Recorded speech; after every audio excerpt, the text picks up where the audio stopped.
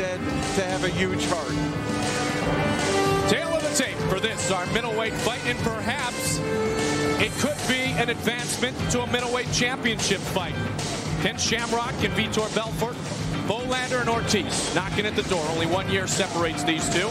6'2", Tito Ortiz, 3 inches taller than Jerry Bohlander. The official introductions forthcoming from Bruce Buffer. Ladies and gentlemen, our next fight is a middleweight fight, beginning with the fighter standing to my left. He is a submission fighter and a UFC 13 veteran. He has a mixed martial arts record of 1-1. Standing 6 feet, 2 inches tall, weighing in at 199 pounds. Fighting out of Huntington Beach, California, please welcome Tito Ortiz. And his opponent, standing to my right, he is a submission fighter with a UFC record of 5-1. He is a veteran of UFC's 8, 11, 12, and 16. He stands 5 feet, 11 inches tall, weighing in at 199 pounds, and he's fighting out of the Lion's Den in San Diego, California.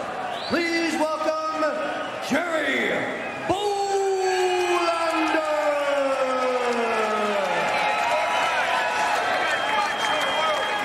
So Tito Ortiz, whose high school wrestling coach, as I said before, was Paul Herrera, a friend of Tank Abbott's, a former sparring partner with Tank Abbott, set to take on the Lion's Den again and avenge perhaps his loss to Guy Metzger. We are set to get it underway inside the octagon to Big John McCarthy. Here we go. Are you ready? Are you ready? Let's get it on. Middleweight fight number 2 on the card tonight. Watch for Ortiz. He wants to keep it on his feet. He's a good grappler. He can go down to the ground. But Bohlander is very comfortable, particularly on his back, looking for submissions. Ortiz got caught in the guillotine. He says, I will never get caught in a guillotine again. This one does not stay on the feet very long. Half guard. Bohlander now applies the full guard.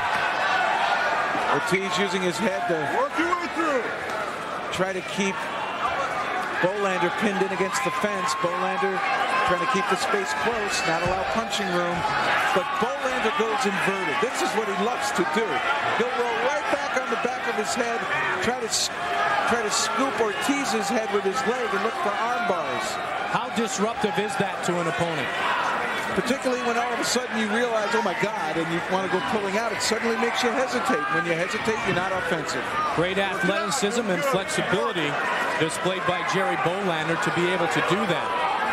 Well, I'm sure Jerry would not want to be pinned up against the fence. I'm sure he would rather be facing towards the center of the octagon where he can scoot and move his hips.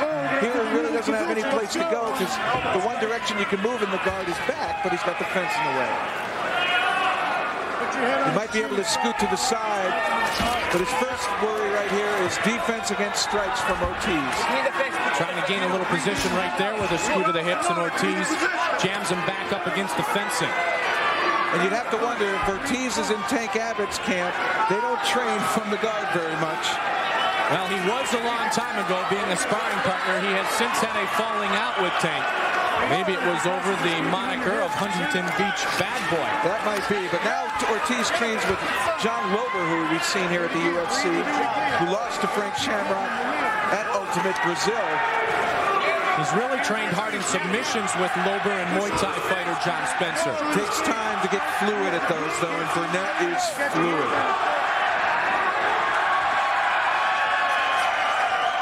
And again, what's really helping Ortiz here is the fact they're up against the fence.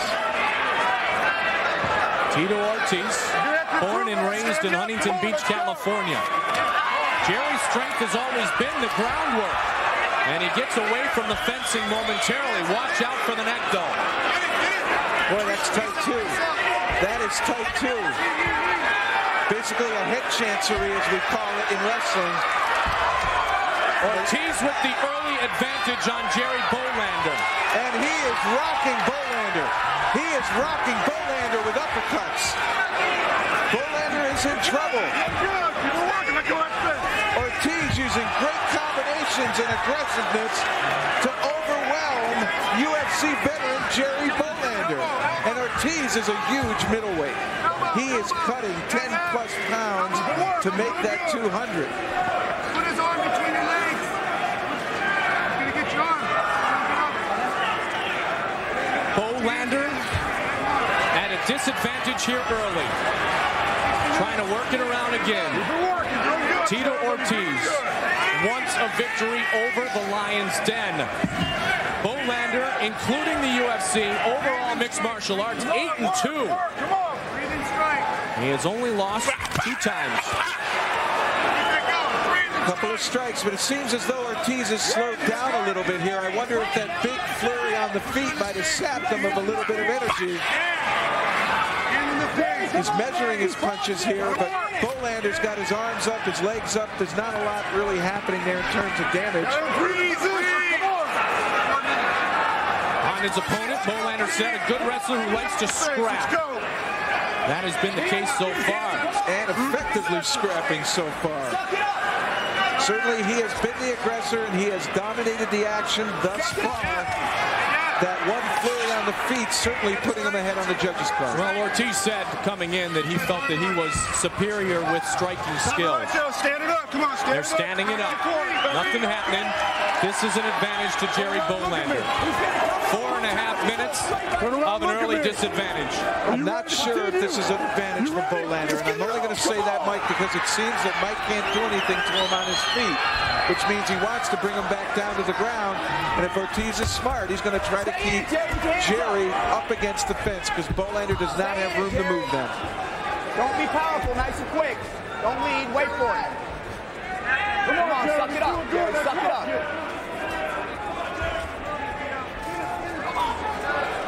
Thank you once again, our fans all over the world, for being part of UFC 18. We welcome our viewers back from Canada. We're in Japan live tonight, in Brazil, and across the United States of America. Stay in it, Jerry. Keep your hands up. Keep your hands up. 9-99. What a year it is going to be. Right hand, right there. Right hand. Right hand, you follow.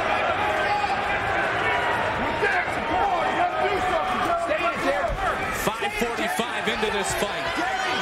Nice combinations by Ortiz again. Leg kick behind it. Put a leg behind it. There's the leg. It's amazing how disciplined these fighters are. They hear that voice of Ken Shamrock. They respond almost immediately, instinctively.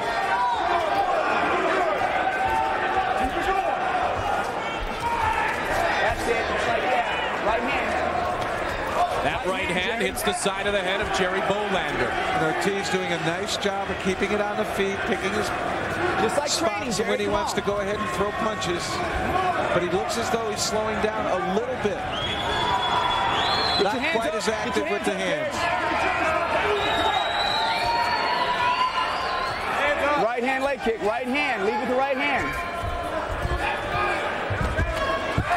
Again, the punching power of Tito Ortiz. Those uppercuts are hitting Bohlander. Nice combinations by Ortiz. Jerry closing the gap. Can he do anything with it, though, Jeff? He wants to do it on the ground, but certainly it's going to be tough when he's pinned up against the fence. Right now, there he goes. He's facing the center now. Now he's got room to move.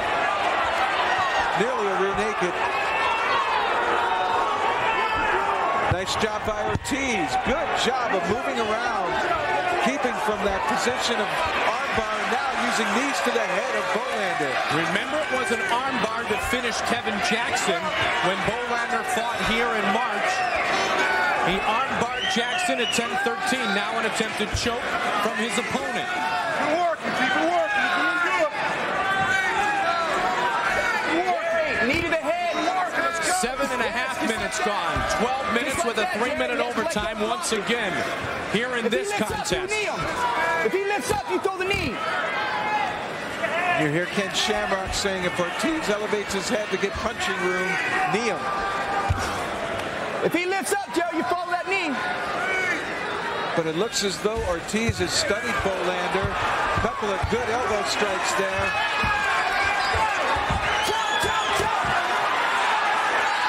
Takedown now by Ortiz, going after the ankles. Shamrock telling Jerry to look for a choke. Now he's trying to get an arm. Ortiz was working on the ankle of Bohlander, which is why Jerry really didn't uncork anything. He had to defend the ankle first. Now they're back in the guard. Relax, Jerry. It's amazing for a split second, Jeff, how two competitors can be going for their own submissions at the same time. That's this wonderful game we call mixed martial arts. Simultaneous submission attempts in a split second. Let's go. Jerry, get your head down. Get your head down, Jerry. Ken Shamrock telling Jerry to get his head down. It's tough for him to be able to do that with his neck cranked on the fence in front of us. Jerry and Ken obviously both know that. Watch the head. Trying to spin around and get off the fencing to be able to do that. Jerry, you gotta 9 minutes now in the books. You've got to regroup and get back in the Fatigue fight. now is going to play a big part, Mike. You have 3 minutes, basically 2:45 left in regulation. If it's not over then they go 3 minutes overtime. So now it's coming down to who wants it more, who's conditioned their body more, and who is going to keep from making that big critical mistake. Ortiz has been in control. I think he has shocked many people with his performance here in the standing position, good striking combinations, and then he's educated himself in countering Bohlander's armbar attempts from the guard. Here's a wrestler that is going out and learning submission skills, jiu-jitsu, and positioning. Stand up. Let's move it. Stand They're up. standing up at exactly the 10-minute mark. Stay in this fight. Ortiz doesn't need to panic in that top position. He knows that I don't mind being on my feet. It's Bohlander who's on the ground wanting to try submissions, and Ortiz has negated every one of them. Jerry really hasn't put Tito in a bad position yet in this fight. Ken Shamrock saying it is mental at this point. When you're tired, that is when you are susceptible to making a mistake. And Ortiz at 23 is showing tremendous composure for just his second time in the octagon. Here's someone that has learned the big lesson from his first appearance and has gone back, trained, and look at the product now. Much improved, effective, and efficient. He's not getting tired. 1 minute remains here in the regulation time period. Hey, you gotta want to win the fight, Jerry. Bohlander, half guard.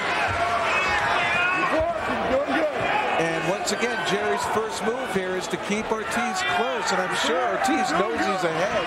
He doesn't have to struggle too much on top.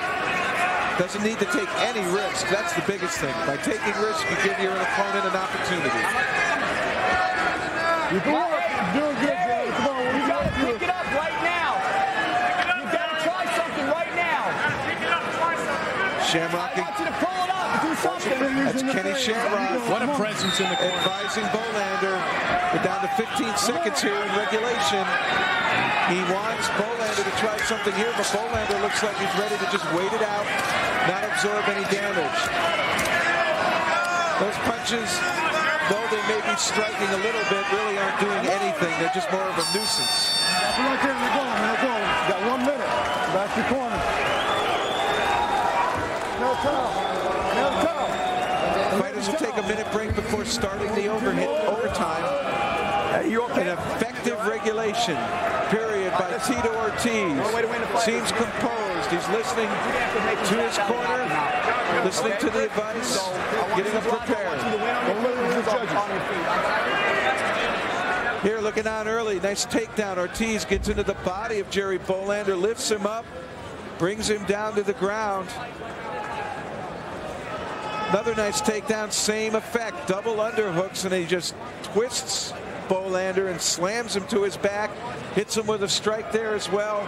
And then from within Bohlander's guard, picking his spot, big right hand coming down, nailing Jerry Bohlander flush. Ortiz effective.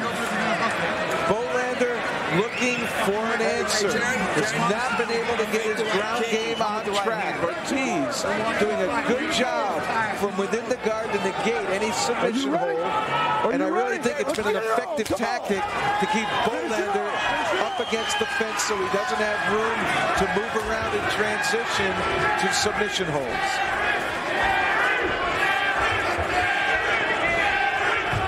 Both of these fighters know a victory here puts them in this hunt for a middleweight championship opportunity. And Ortiz again getting an opportunity to strike, throws a good right hand at Bohlander again.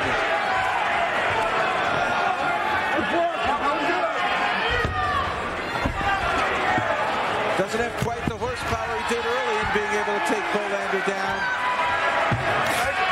Oh, a left hand, a right hand by Ortiz. Bohlander now, you can sense the urgency in his motion, but this is where Ortiz now can go ahead and relax and let the fight come to him. He's ahead.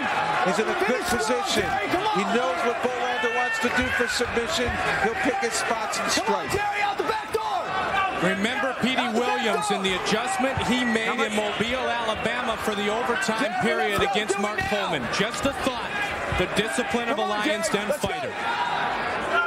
The Williams came out and struck, and Bohlander did that, but he never got away from Tito Ortiz's double underhook spare hug, and he finds himself back down on the ground, and Ortiz is just going to kill time here. He's going to kill some time. He feels he's ahead.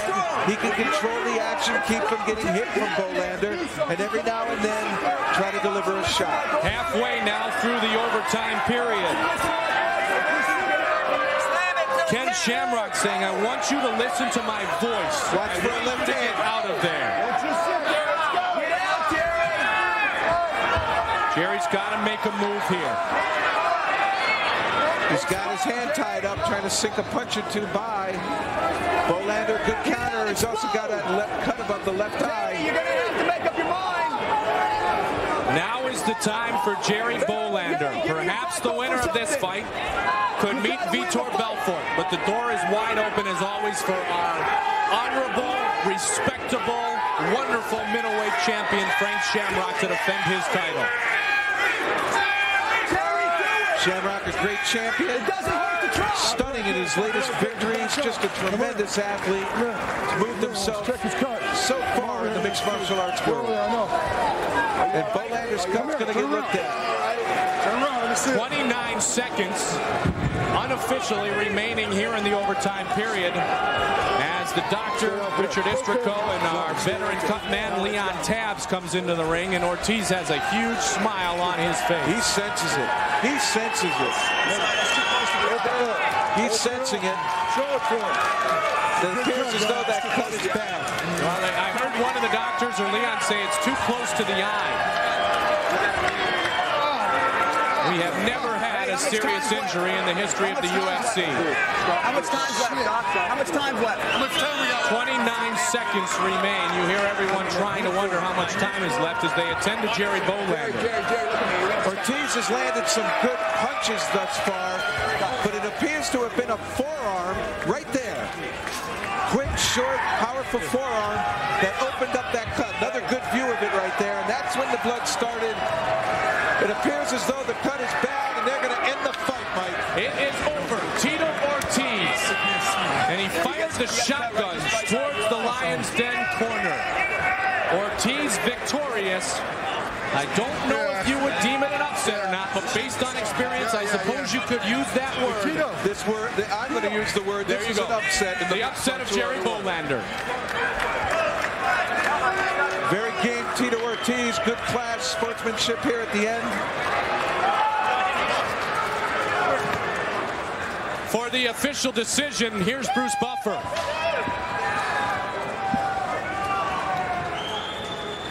We have a winner at 2 minutes, 31 seconds of the overtime.